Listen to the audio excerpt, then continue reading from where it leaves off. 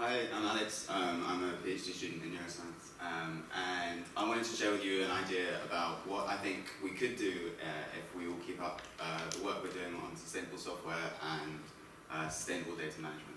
So at the top is kind of a pipeline that I think encompasses most of what most scientists do before they end up publishing a paper or whatever their more important research outputs are.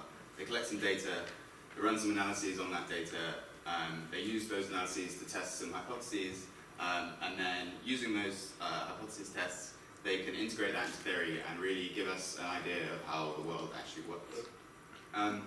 But let's imagine someone does all that, it's probably not quite that linear, and then someone else comes along and collects a new data set, and they don't know whether this data set provides support for that hypothesis.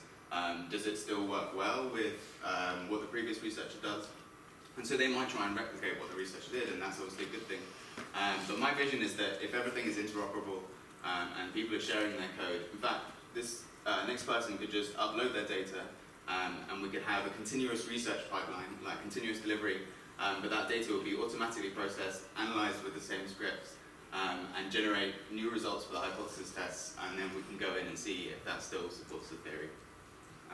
We could also do exactly the same thing with an analysis. If I come up with a great new analysis pipeline that I think is better than my colleagues, I can actually test and see on the same data set, or all the data sets that applies to, whether that really is better than my colleagues or not. And yeah, so this is my ambitious project. I think it'd also be really cool because anyone can participate in any tiny little bit of the whole process that they feel comfortable with, and they can see real time how that affects the scientific process.